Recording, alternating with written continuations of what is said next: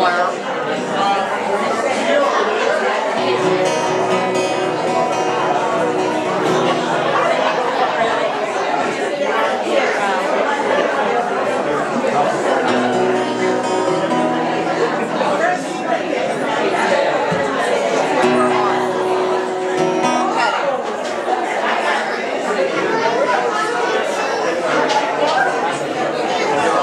good morning. Welcome to a beautiful, beautiful Sunday morning of Jesus and Jeans worship at the cottage. We are very excited to have all of you here today. Boy, y'all came in a bunch, didn't you? Man, this is awesome. People outside, we got a lot. We still got folks outside that are. So we got the speakers on outside, but we're glad that you're joining us here today. It's going to be a great day here at the cottage. My name's Teddy Baker, along with my wife Jan, Jim and Sandra Penner. We do this ministry every Sunday morning. We want to welcome you, especially if you're joining us via the internet. We're having a baptism and dedication today, and so we may even have some folks from Wales and across the pond that may be joining us this morning. So if you are, we're very honored to have you join us. We're always honored to have people show up, and especially over the internet, we get a lot of great feedback from that, and so we're just honored to have you. We're going to get right into to our service today because we got a lot going on, and we're going to try to get a lot finished within an hour. This is one of my favorite praise and worship songs. It's a song about, we're just going to do one song this morning, and then we're going to get into our baptisms and dedications. So let's sing a little bit.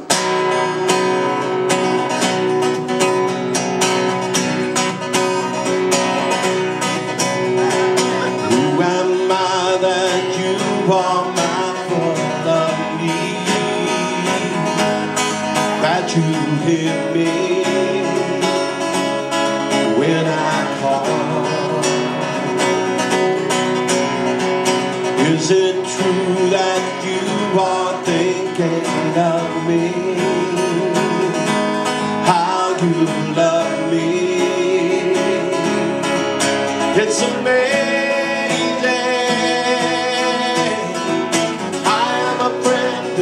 God, I am a friend of God.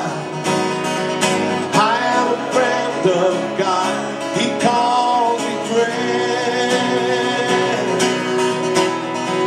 Who am I that you are mindful of me, that you hear me when I call? Is it true that you are thinking of me, how you love me? It's amazing.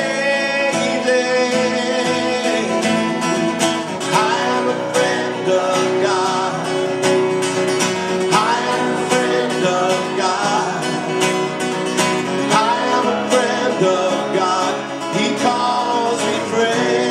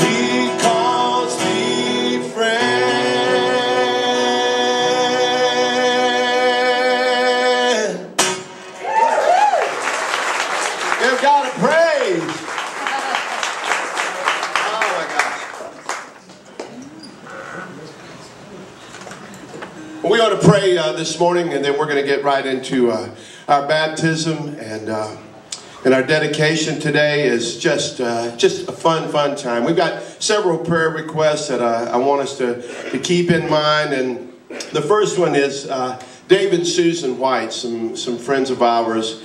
They have moved to put Dave's mom in hospice, and they join us on a regular basis here at Jesus and Jeans. They live down in Jacksonville, Florida, but whenever they get the opportunity, they always come by and be with us. Also, Catherine, Sister Catherine, who actually is here this morning. It was amazing because she usually comes in like on the second or third song. But she came early, and I was going, oh man, God must be doing something great here today, man. Got her up early and all kind of stuff. But her brother Tim is in the hospital and facing some very, very difficult situations health-wise, and so we want to remember Tim in our prayers. And our brother Jerry, we just found out I want to pray for traveling mercies for him. He's one of the folks from Paradise Valley, and he's doing a bucket list trip, and he's out on a motorcycle trip with a group of guys, and so we want to pray for traveling mercies for him, that he stays safe. You know, 2 wheels against like 4 or 8 or 16, it's not good. That's a difficult road to hoe, man, I want to tell you. So we want to pray for traveling mercies for them. We want to pray for the Jones family here today, and man, we're just excited for the baptism and dedication of Karis and Lila today. It's just going to be a fun time. Let's go to the Lord in prayer. Father, we thank you for another day on this little knoll to be able to worship you today in spirit and in truth. We thank you for the privilege and the honor that we get to live in this place and gather together as your children, as believers, to be able to worship you.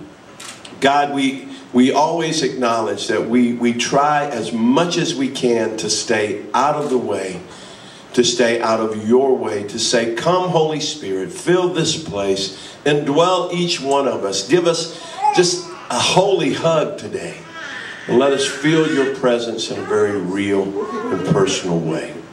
We love you, Lord. We thank you so much for loving us. We lift all the prayer requests that we've mentioned today, even those that we haven't mentioned. God, we praise you for all the healing and the things that are taking place in the lives of your children.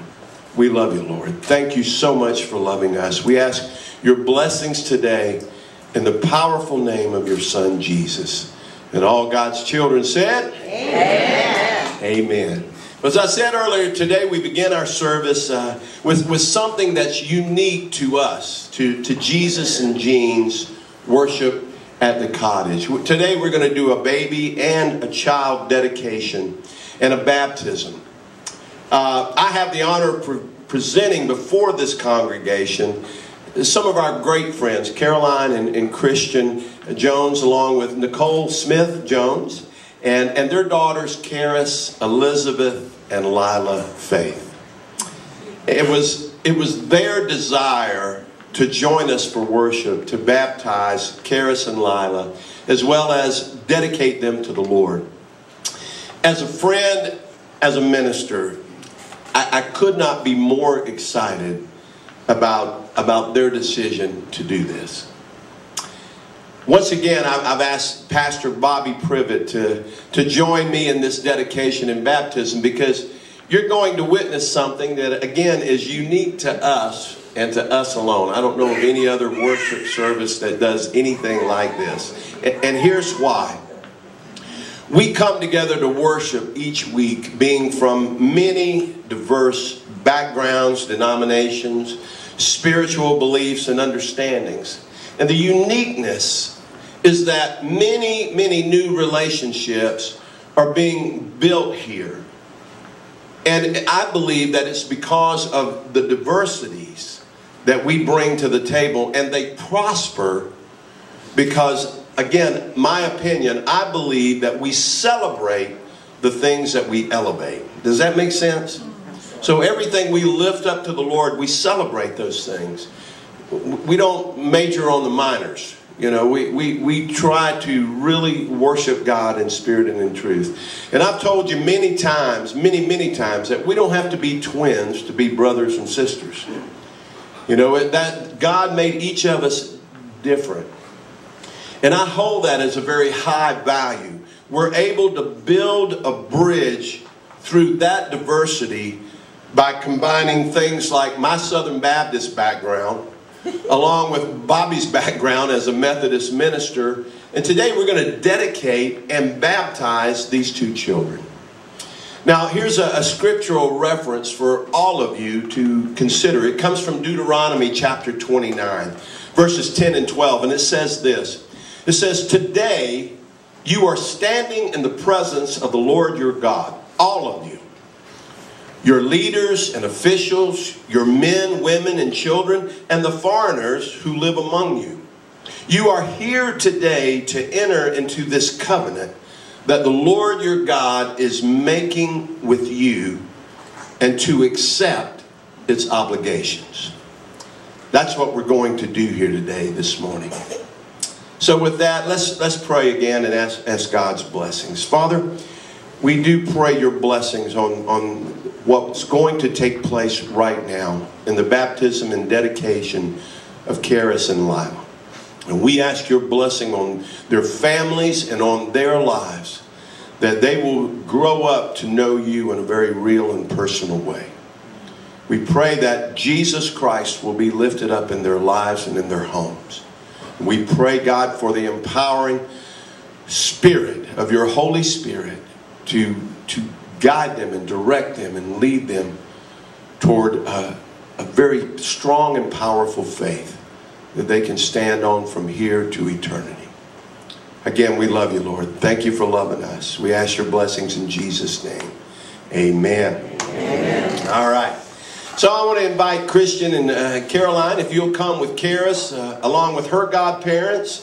And then Nicole, if you will come, and we're just going to have you stand right in here. We want to be able to put the camera on you so anybody watching can join us. And Sarah and Ryan, if you'll come with them, with Nicole. Now I've asked Bobby to lead us first in the baptism, and then I'll close with my part.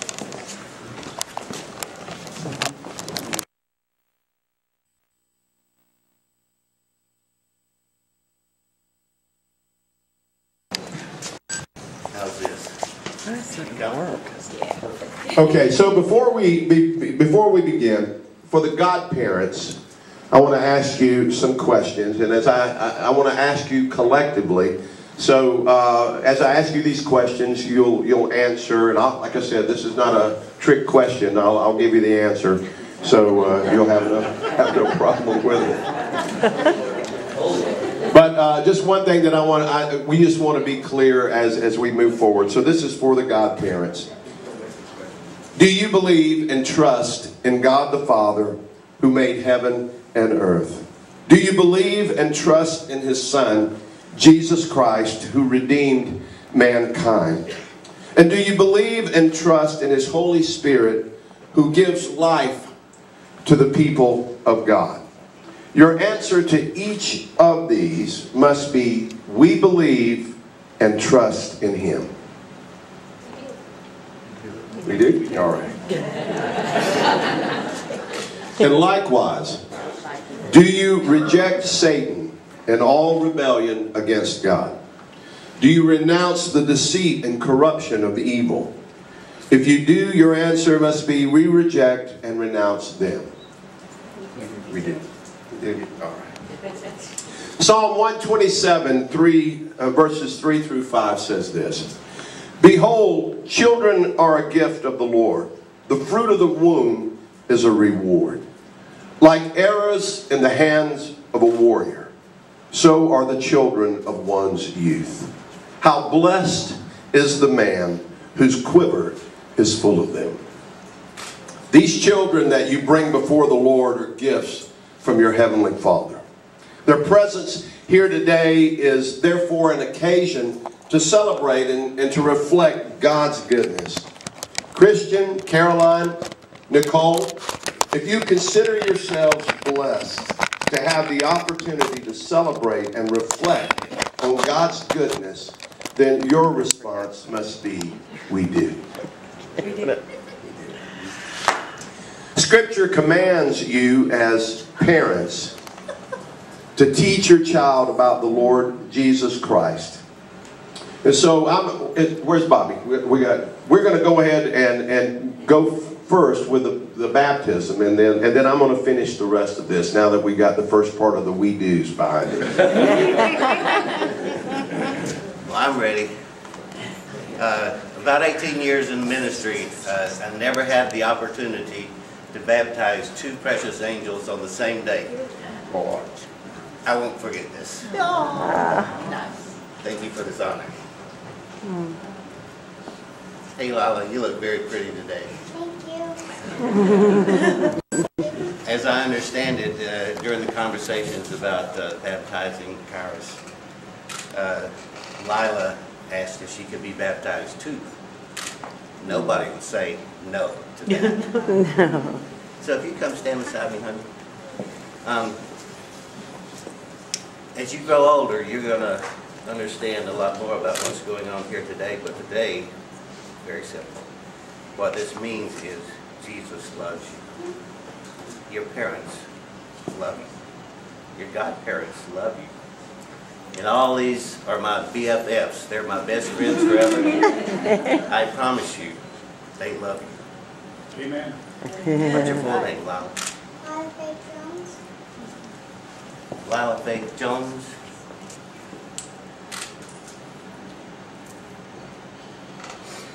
I baptize you in the name of the Father, and of the Son, and of the Holy Spirit.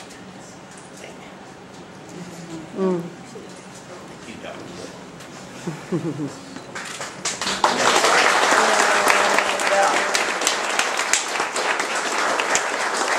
I'm waiting for this for a long time. I'm not going to be in any hurry. No. Oh boy. Right now she's mine. Full name? Karis Elizabeth Jones.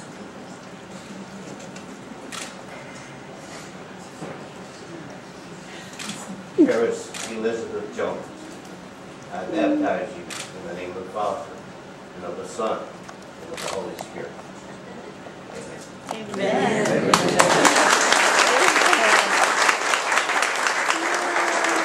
Normally what I would do now is just walk around with these precious and introduce them to you, but it's a little bit tight in here today. But I want you to see the two newest members of God's family. Yes.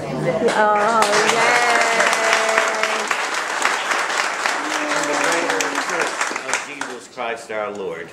Do all that you can to support their parents and to support them, that they might have the life that Jesus means for them to have. Amen. Amen. Thank you, Bobby.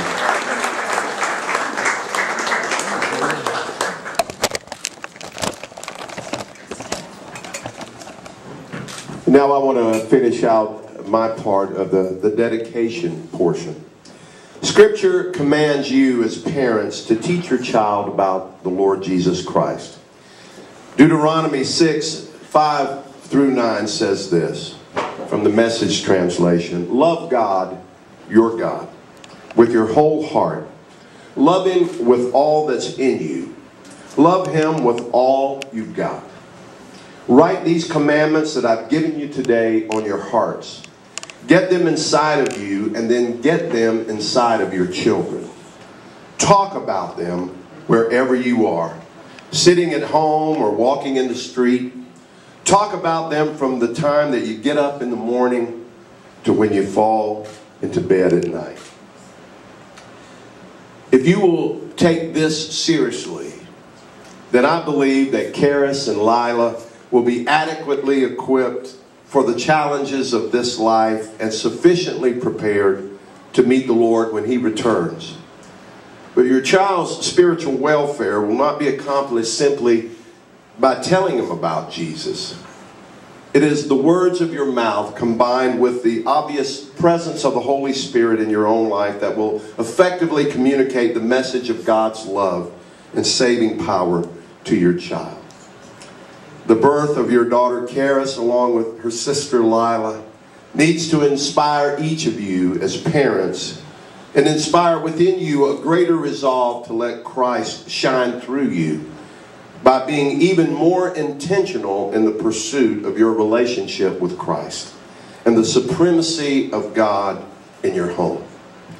Christian, Caroline, Nicole, do you commit to inspire Karis and Lila to love God and to know Jesus not only through what you teach them, but also by how you live your lives through the power and the presence of the Holy Spirit?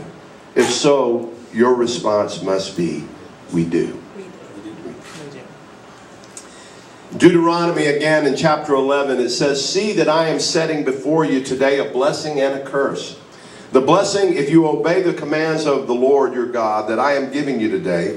The curse if you disobey the commands of the Lord your God and turn from the way that I command you today by following other gods which you have not known."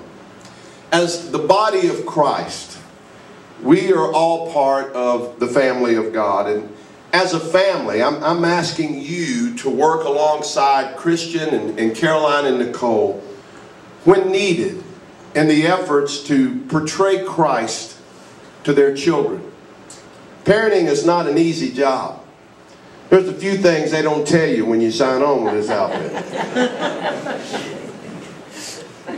And so my question is, are we merely spectators, or will we rise to the challenge of being brothers and sisters in Christ and exhibit godly characteristics, to hold one another accountable in order that the purity and integrity of our commitments are maintained?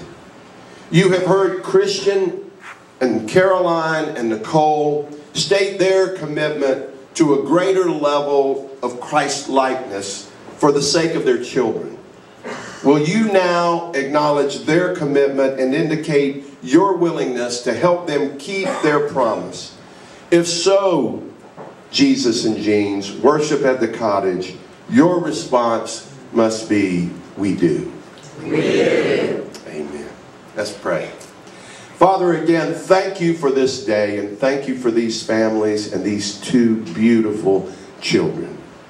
Again, as we baptize and dedicate them to you today, Lord, again, I pray that your Holy Spirit will fill the lives of not only these children, but their parents and the homes in which they dwell in. Bless them as they go into this world, Lord. Be with them every step of the way. And we'll be quick to give you all the praise and glory in Jesus' name. And all God's children said, amen. Amen. God bless y'all. Thank you.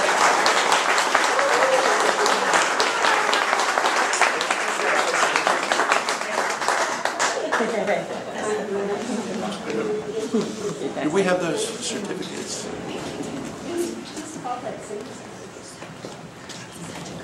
Are they in the truck? Put them in here somewhere. Certificate.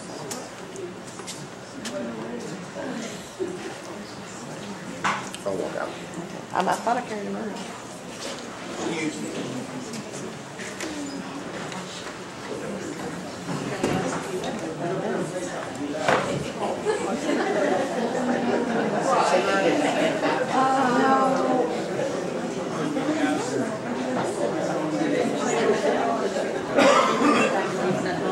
No. Please go. Okay. Oh, here they are. Excuse the, I'm trying to say.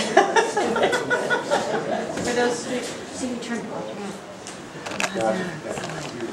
It's just.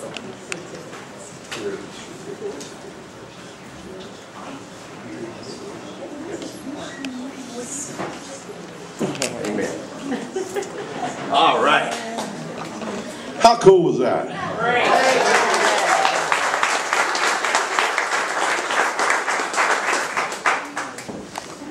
I just love it when God shows off.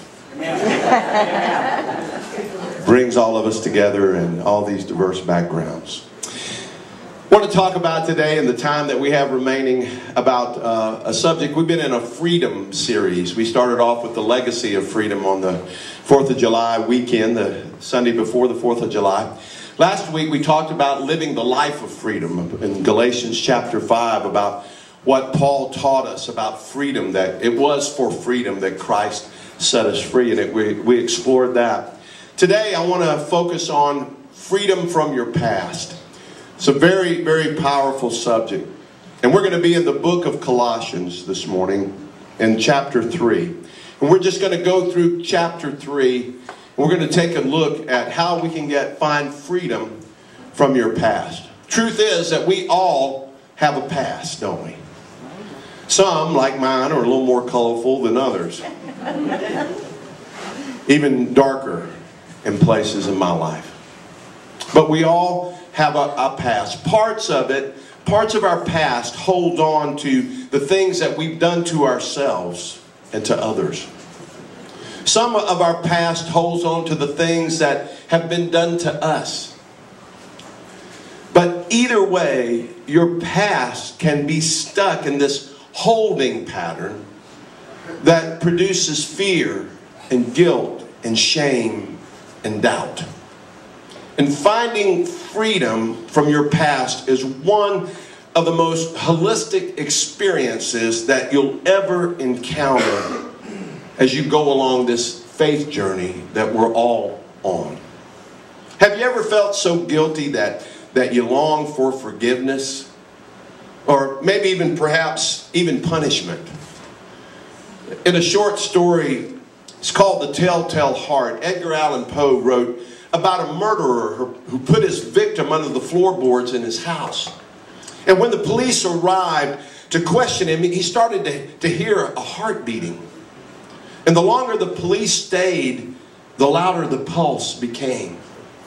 And this murderer was convinced it was his victim's heart trying to reveal his guilt.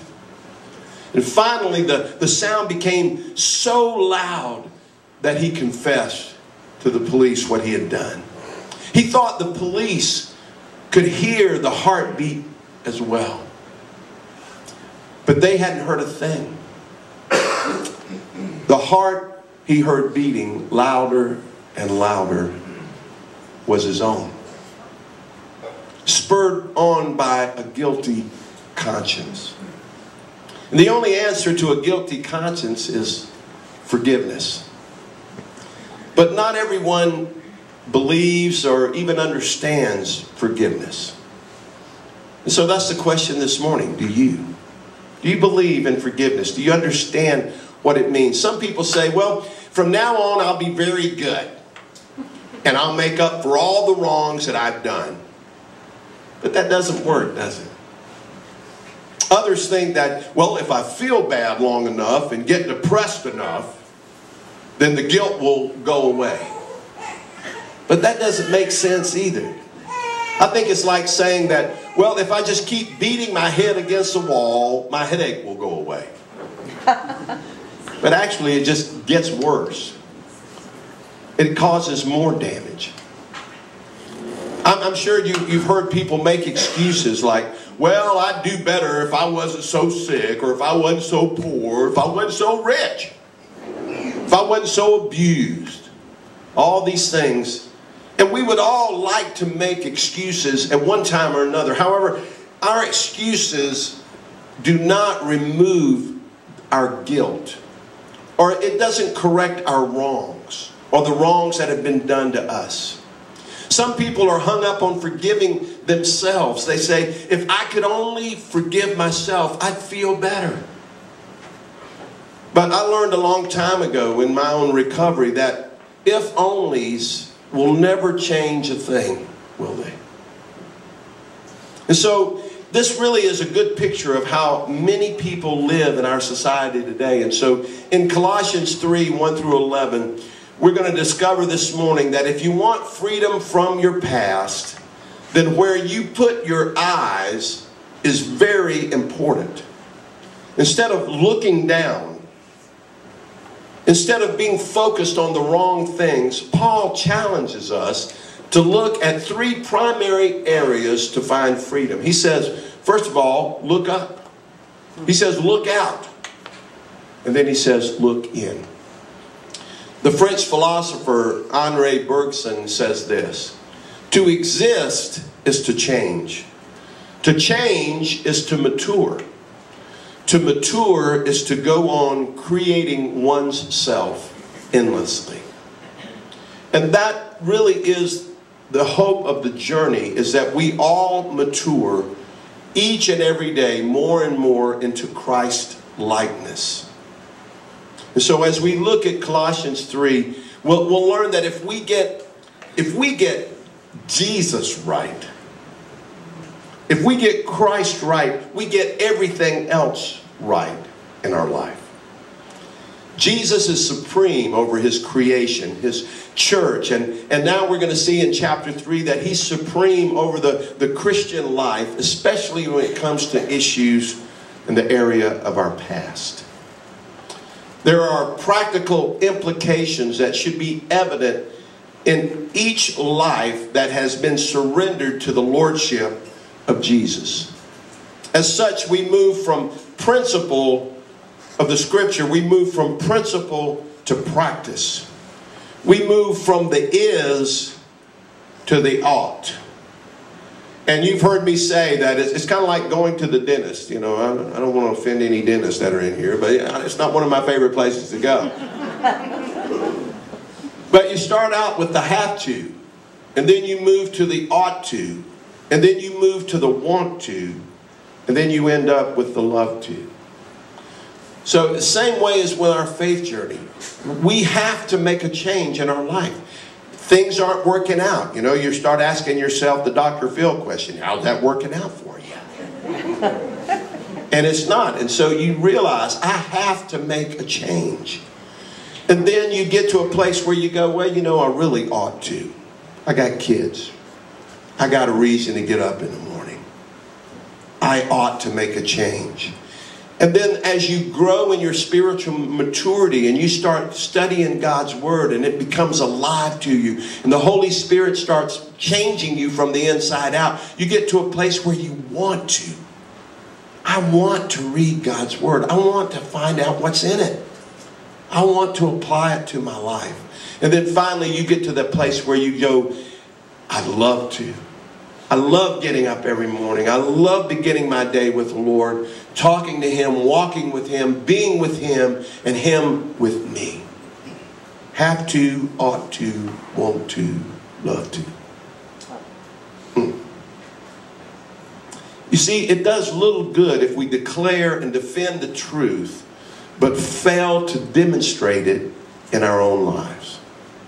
And finding freedom from your past requires a lot of work on your part.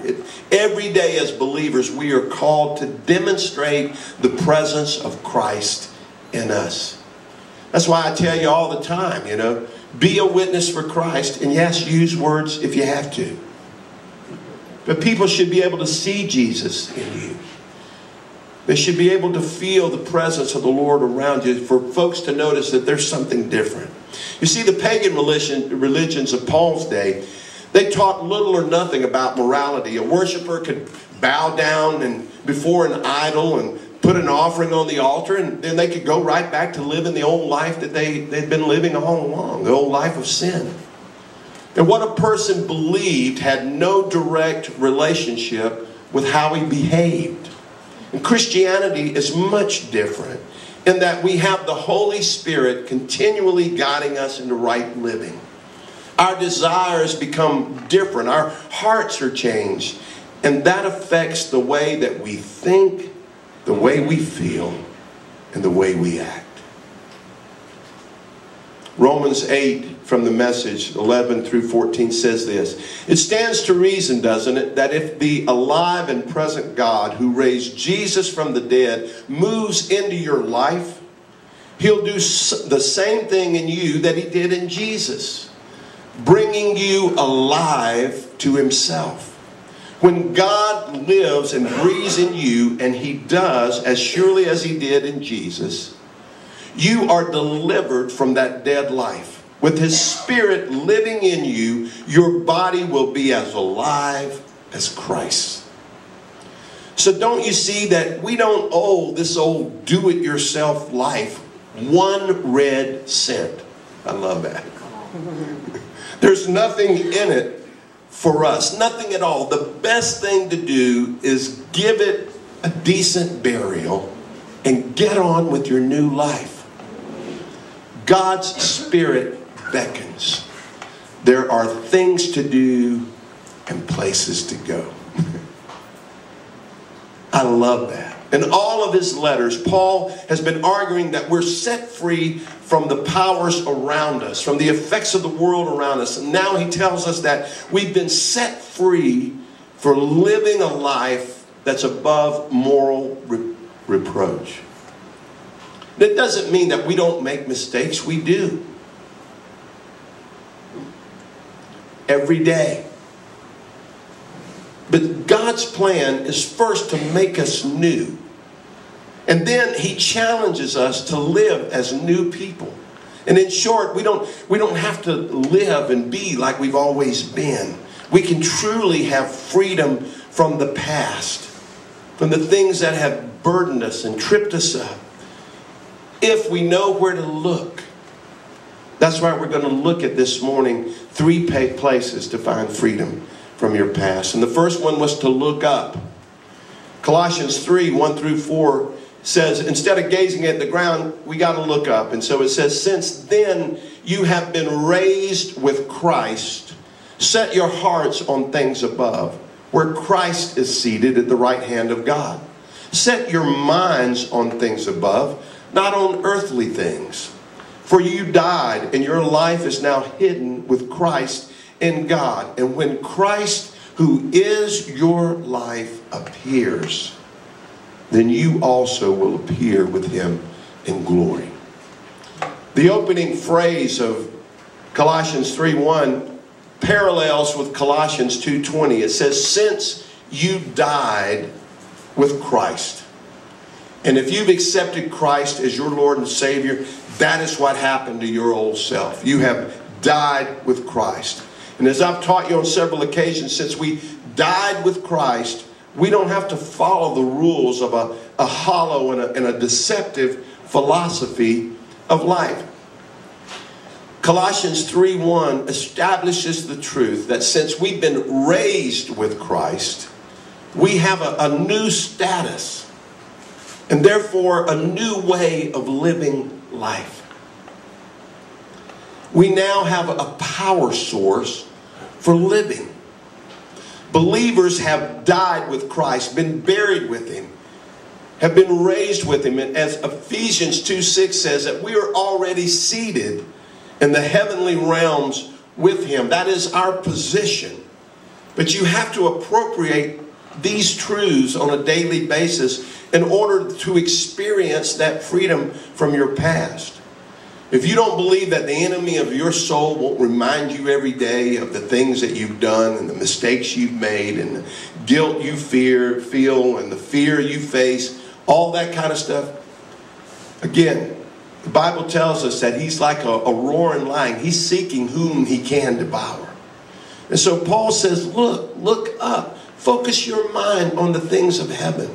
Walk around with that. Paul writes, set your hearts on the things above. Now, I'm sure you've heard of an old phrase that said, he's so heavenly minded that he's no earthly good. You ever heard that phrase? And while I guess that's possible, I think there are a lot of people that just walk around so, thinking about so much of the heavenlies that they don't see what God's doing around them. That's the experiencing God model, is that we see where God's working and we choose to go join Him there. But the reality is again, while I guess that's possible, it's more likely today that we're so worldly minded that we're no heavenly or earthly good. We're not even good in either place because we're focused on us. It's all about me. What I want. I want what I want when I want it. And again, When you look at the word sin, what's the middle letter? I. And so if we truly set our hearts on things above, we'll experience power and freedom here on this earth. The word set means to seek something without desire to possess it. That we're set on it. This word is in the present tense, and it implies that we continue to seek every day the things above. It's not just a one-time decision. Well, I accepted Jesus today. Good. So what's next? Every day you live the life of Christ in you. It's not just a one-time decision. It has to be a daily activity. Jesus put it this way in Matthew 6. He says, "For where your treasure is, there your heart will be also." If we seek out Christ and allow Him to become our ultimate treasure, our hearts will follow. And so that the first imperative is to set our hearts on things above. The second thing that Paul says is set your minds on things above, not on earthly things. And this literally translates to keep on thinking as a matter of habit on the things above and not on the things of the earth. You see, our feet must be planted on the earth, but our minds really should be in heaven.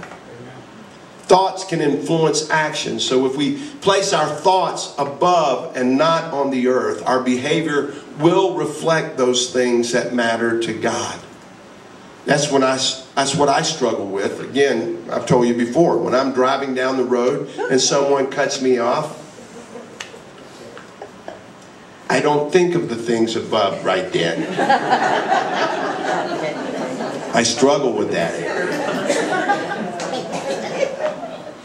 And so it's those things that happen to us every day that really becomes the challenge to us. What is it that yanks your chain? You know, what is it that just twists that knife in you a little bit? What is it? Because when those things happen, the practice of what Paul is talking about is that you need to focus your mind in such a way that you begin to look and ask God for help during those times. If I could learn to bite my lip and really seek God's presence in my life at that moment, I wouldn't struggle with that stuff. But sometimes it happens that quick. And if I'm not already focused on the Spirit of God, it's hard to get Him in there when that thing goes off. You know, and so by nature, by human nature, the sin nature that's in us causes us to respond that way. For many people that I've counseled over the years, their lives are like a sketch from you remember the comedian Rodney Dangerfield? You remember that guy? You know, I get no respect. You know. And Dangerfield built a career on that. He said, when I was born, I was so ugly, the doctor slapped my mother. When I was a kid, my parents moved a lot, but I always found them. My psychiatrist told me I was crazy, and I said, I wanted a second opinion. He said, okay, you're ugly too. I was so ugly, my mother used to feed me with a slingshot. And so many of us as believers spend way too much time focusing on the negative aspects of our lives. I told you, you know, you have 100 people show up and 99 walk out and go, man, I was blessed this morning. And one guy or gal will walk out and go, but I didn't get anything out of it. You know, I just really don't like what you're doing here. Well, am I going to focus on the 99? No. What did I do to tick you off, lady? It's human nature. And the Bible says that if we fix our gaze on things above, God will change our desires. If we change our mind, God will change our heart. And it requires putting our brain in gear, focusing on those things. I used to say, I need a Philippians 4:8 something. So when something would happen, I'd say 4:8 it. 4:8 it. And it says, finally, brothers, whatever is true, whatever is noble, whatever is right, whatever is pure, whatever is lovely, whatever is admirable, if anything is excellent or praiseworthy, think about such things. Paul's urging us to look up, to remember who we are now, to remember who we once were, and who we will be when Christ returns. Where are you looking this morning? What does your mind focus on? Who gets the attention of your heart? Our outlook determines our outcome. Does that make sense? Our outlook determines our outcome. And keeping our minds and our hearts in the right place will determine where we end up. The second point is to look out. In verses 5 through 9, it says this: put to death, therefore, whatever belongs to your earthly nature: sexual immorality, impurity, lust, evil desires, and greed, which is idolatry. Because of these, the wrath of God is coming. You used to walk in these ways, in the life you once lived, but now you must rid yourselves of all such things as anger, rage, malice, slander, and filthy language from your lips. And do not lie to each other. And again, because we have died and we've been raised with Christ, we have spiritual power to slay those desires that want to control us. And while we can't totally eradicate this sin nature that's in us, we can treat it like it's morally impotent. That it's a morally impotent force in our life. Because the new life calls for more than just getting rid of a few vices and sort of beefing up our spiritual life by going to church once in a while. What gets renewed is the new self, this new part that we take on. Not the earthly nature, not the old sin nature. Positionally, we have died in Christ, and now we need to live it out practically. In Romans 6, 1 and 2, it says that we are no longer to let sin rule over us. It says, what shall we say then? Shall we go on sinning so that grace may increase? By no means. We died to sin. And so how can we live in it any longer? Paul wants us to look out. So he lists some of the struggles that we all have in this verse 5. And he says we must slay these with passion. That anytime we see these desires begin to awaken in our lives, we need to take those thoughts captive, is what the Bible says, and cut them off at the place of entry. And you know where that place of entry is? Most of the time it's right here on the side of your head. It's called an ear hole. And whatever gets past that ear hole gets into your head. So what you listen to, what you focus on, whatever gets past there is going to end up here. And what ends up there can affect what happens here. That makes sense? And so the Bible says you don't just put them aside. He says we're not to just wound them, or we're not just to ask them to leave, like go away. We're not to experiment or play around with them. We're not to rationalize with them or try to explain them away. The Bible says kill them. Get rid of them. Kill them. By killing them, that we're able to take those thoughts captive and bring them into the obedience of Christ. God loves you too much to allow you to mess up your life with life's struggles. He's not a killjoy. He's not trying to rob you of your joy. He made you and He knows what's best for you.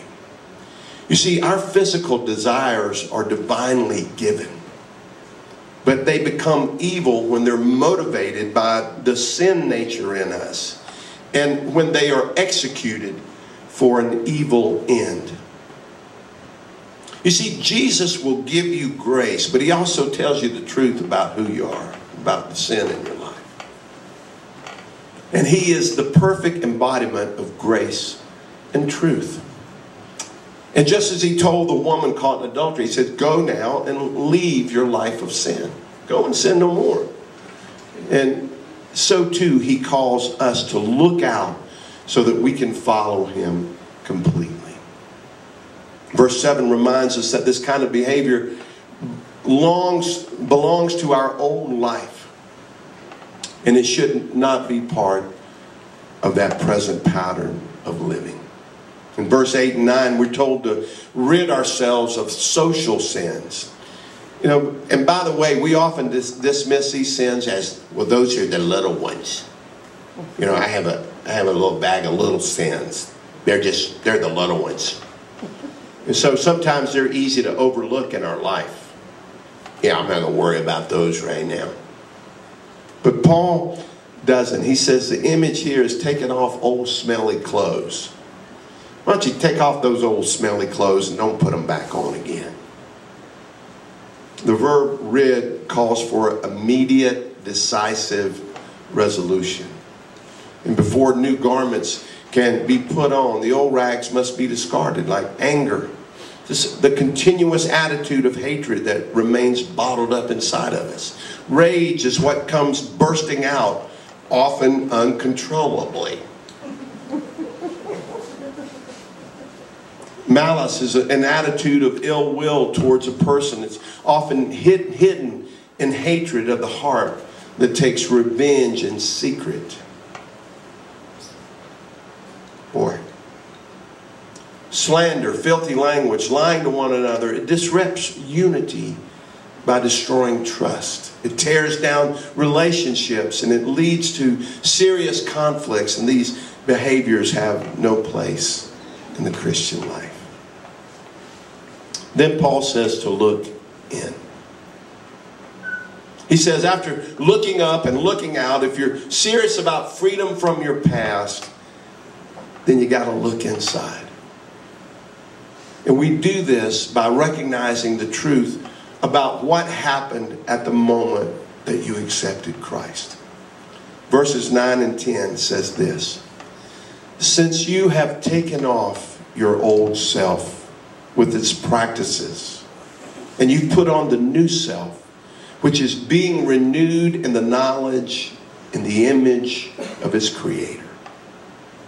You see, as we look in, we realize that we're no longer what we once were.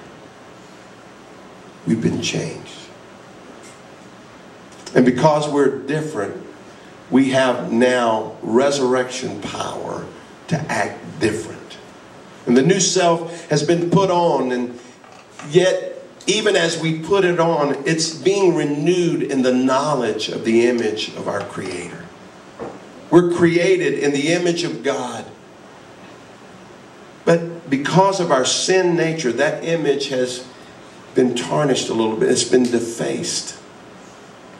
And God's purpose in this spiritual journey is not only knowing His Son, coming to faith in Jesus Christ, is to restore His image in us, Christ-likeness. And that's where we take responsibility to renew our minds. Romans 12:2 says, do not conform any longer to the pattern of this world. Look at this world.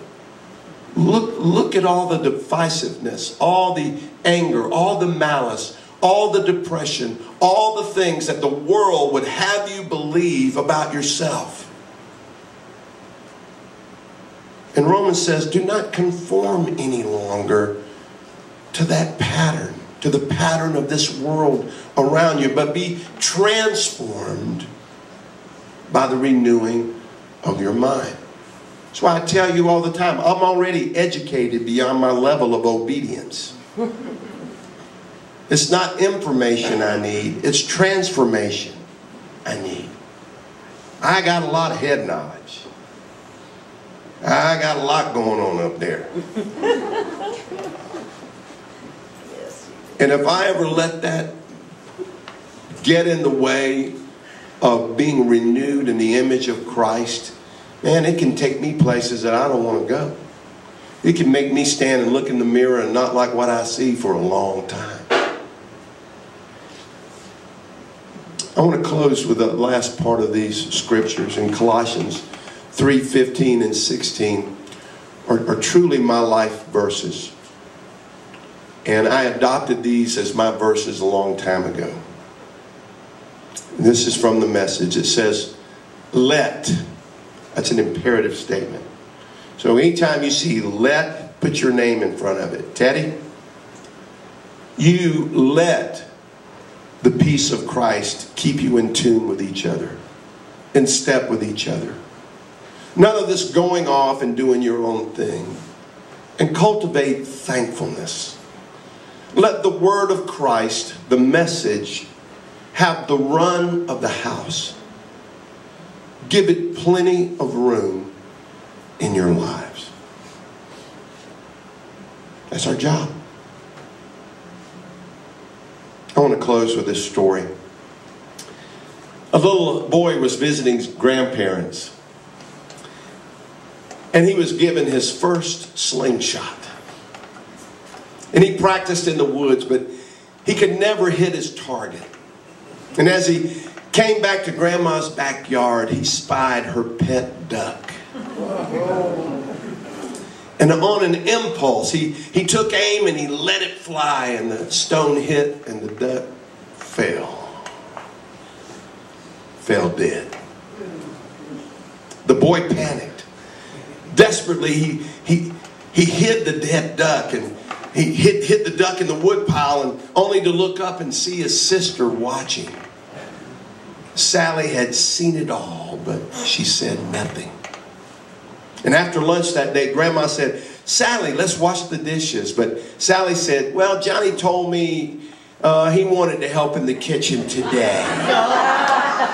Didn't you, Johnny? And she whispered to him, remember the duck. So Johnny did the dishes. Later, Grandpa asked if the children wanted to go fishing.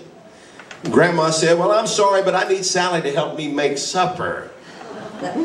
Sally smiled and said, oh, that's all taken care of. Johnny wants to do it. And again she whispered, remember the duck. Again, Johnny stayed while Sally went fishing. After several days of Johnny doing his chores and Sally's, finally he couldn't stand it anymore, and he confessed to Grandma that he had killed the duck. Grandma said, I know, Johnny. She reached down and she gave him a hug. She said, I was standing at the window and I saw the whole thing. Because I love you, I forgave you. And I wondered how long you would let Sally make a slave of you.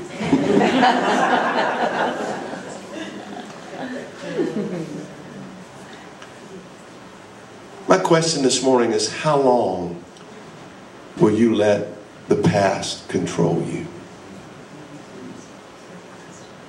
Are you ready for a change to take place? Stop looking down. Stop searching for something that will never, ever satisfy your flesh. Instead, seek Christ by looking up. Live for Christ by looking out.